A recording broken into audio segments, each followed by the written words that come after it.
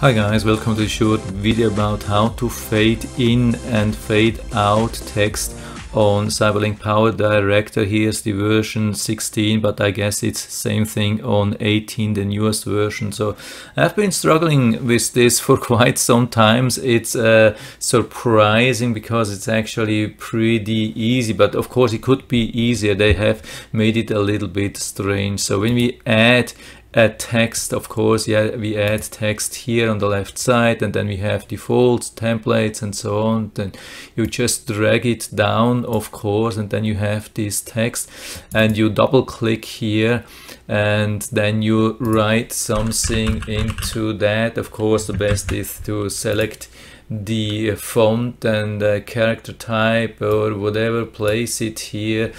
And there's something which looks like fade in and fade out. I still didn't get the point what it is. It looks like fade in, fade out, but it isn't fade in, fade out.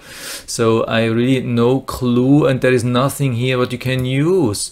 I mean, I was expecting something here like fade in, fade out, but it's not here. It's really strange. So what I did usually, so I was using a starting effect and an ending effect. Of course, that looks also nice, like a beam up, and at the end probably same thing, being beam up again, and you can see that looks pretty nice.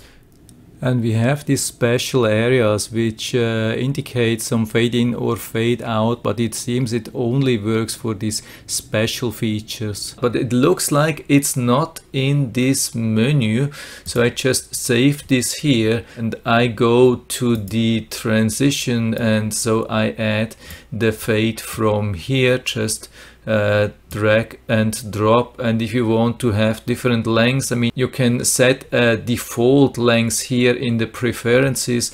If you want to override, just double click here and you can change this time like here, and also in the fade out same thing. So yeah, that's the best thing which I have found. Maybe there's an easier thing. Would be really interesting to learn from you if you have found something else. And apart from that, I hope I've been able to help you a little bit with this video.